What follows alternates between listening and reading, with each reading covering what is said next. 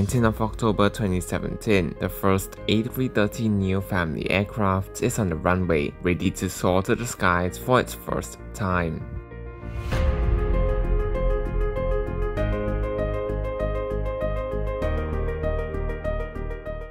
Nearly 15 years since its predecessor took off, the newest member of the hugely successful A330 family is now preparing for its first flight. While the Neo is a relatively simple upgrade, the story of how it came to be is actually more complicated. Dive deeper into the Neo in this epic documentary, documenting how this aircraft came to be.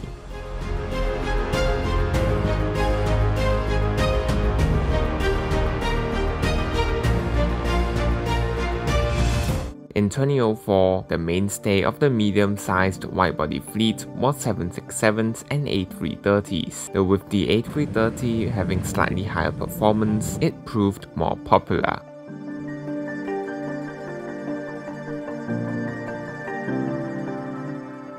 Boeing wanted to regain market share on the wide-bodies and was secretly planning a successor to the 767. In 2004, Boeing launched their new 7E7 program. With its new technology such as carbon composite fuselage and wings as well as the newest generation engines, Boeing promised a 20% low fuel burn. Boeing launched this with the point-to-point model, smaller wide bodies going further distances taking passengers straight to their final destination, and with its efficiency and huge range, the 787, as it will later become known, quickly became a hit with airlines.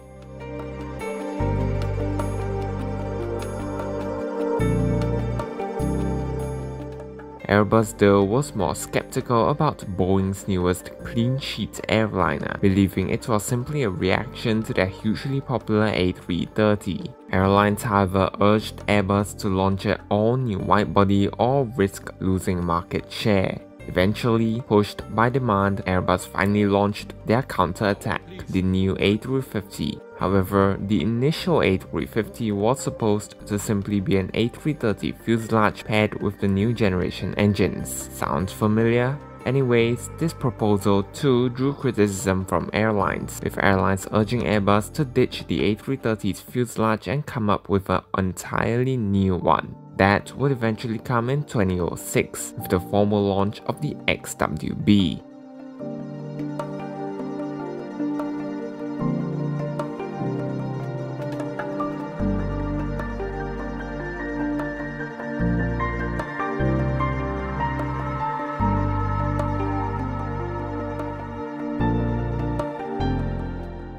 The XWB itself was positioned in between 787 and 777, and in 2013, with the dropping of the smallest Dash 800 version intended to replace A330 and compete with 787, Airbus was found once again in a position with no true competitor to the 787 like for like in terms of capacity. In the 2010s though, Airbus was working on another new program, the A330neo program. Airbus discovered that by optimizing the older A320 simply with new engines, they could deliver fuel burn savings on par with brand new aircraft. At the time, one of the largest operators of A320, AirAsia, placed huge orders for the Neo.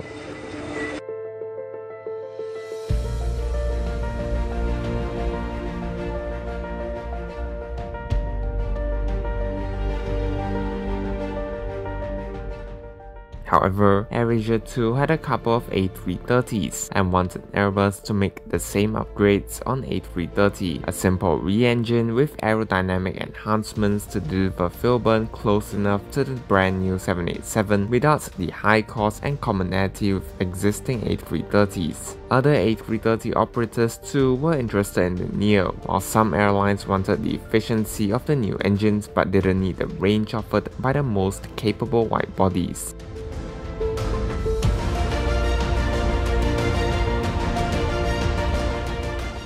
Finally, in 2014, the new A330neo program was launched at the Farnborough Air Show and received orders from many A330 operators.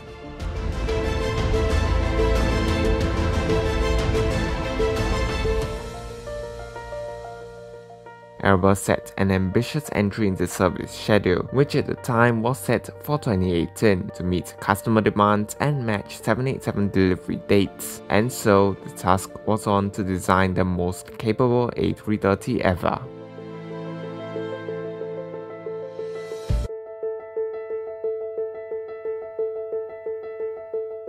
Obviously, the main fuel-saving benefits came from the new engines. The existing A330 was powered by either Rolls-Royce Trent 700, PW4000 or GE CF6. A tough engine selection process for the A330neo began, and key contenders included the GE NX and Rolls-Royce Trent 7000. GE, however, elected not to power the A330neo eventually, as they felt the market was simply too small for a return on their investment. That left the A330neo program with the Rolls-Royce Trent 7000 based upon the Trent XWB and Trent 1000 TEN. The new engines alone gave A330neo an 11% fuel burn saving.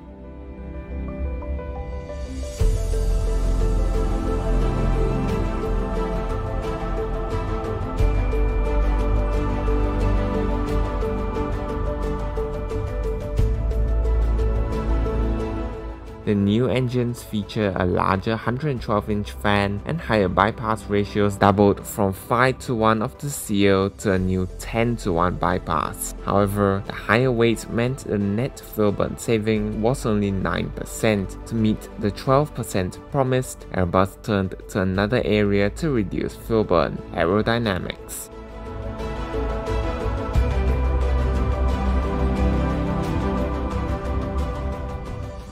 At the time, Airbus was wrapping up development of their A350 and thus had a huge library of new technologies they could borrow from A350. Airbus decided to heavily modify the wing without the need to change main structural components such as the center wing box. They increased the wingspan from 60.4 to 64 meters with new A350 style winglets at the tips. Airbus shortened the flap fairings and used new 3D modeling to modify the wing body fairing. Aerodynamic improvements gave the Neo an additional 4% in fuel burn savings, hitting the 12% target.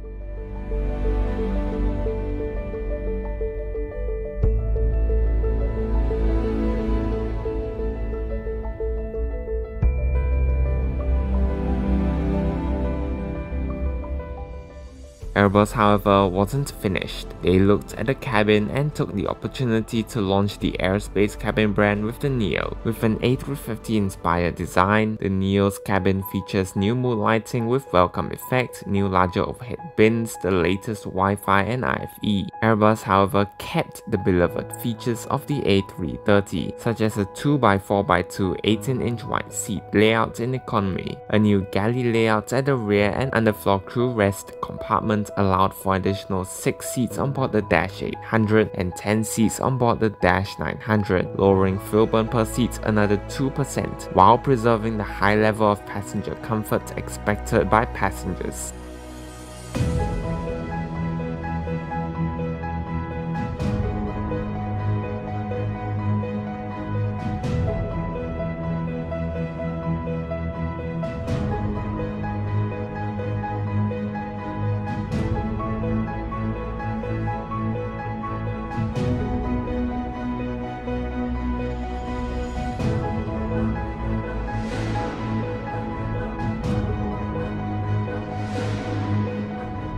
With the final design freeze on the 12th of June 2015, time came to build and put together the ultimate A330.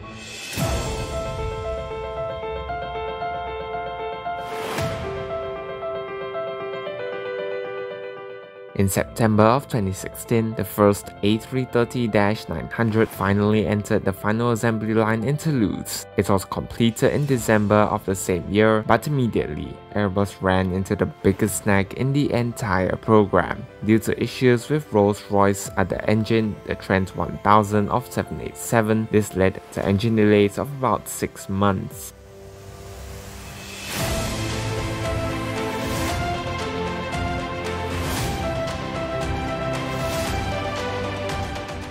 Finally, in June of 2017, the first pair of engines arrived at the Airbus factory. Throughout the wait, the shiny new airplanes were parked with concrete blocks hung under the wings, preventing the aircraft from tipping. But at last, with engines installed, the first A330neo is ready for its first flight.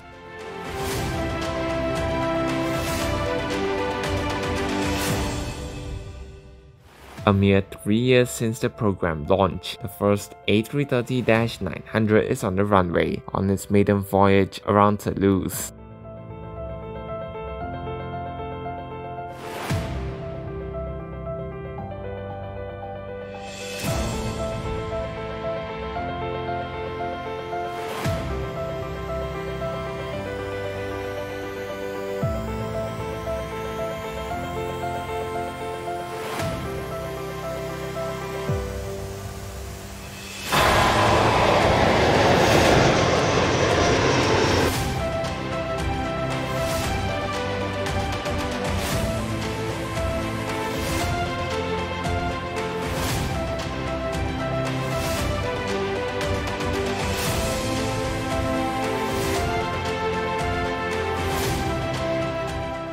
The Neo takes off, quieter, cleaner, and steeper out of a hazy Toulouse. The first flight was a success, and Airbus proceeded with the flight test campaign. The aircraft had its tail skid dragged on the ground, was flown to hot and high, cold and dry, and even flew all around the world with an airliner cabin, testing all systems once in service.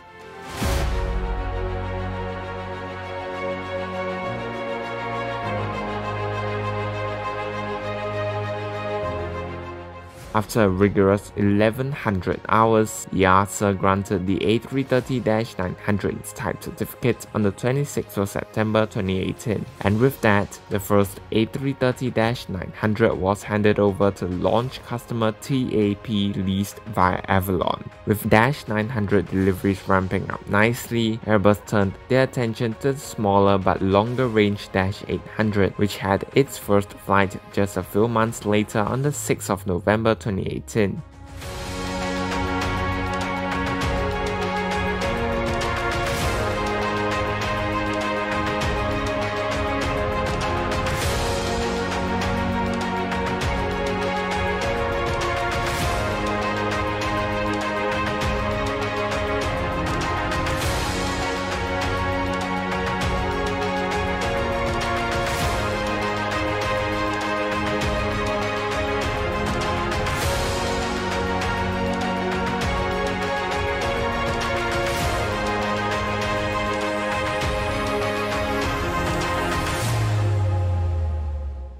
Development of this model was filled with uncertainty, following Hawaiian Airlines order cancellation, choosing instead to go with the 787 in a drastic blow to Airbus. For a while, the A330-800 was a white elephant with no orders. The fate of the program was cast in doubt, but finally on the 16th of October 2018, the -800 was handed its lifeline with an order of 6 from Kuwait Airways. Delivery of that model is still pending, but for now, A330neo production was held at a steady rate of 6 as new aircraft carried passengers all over the world.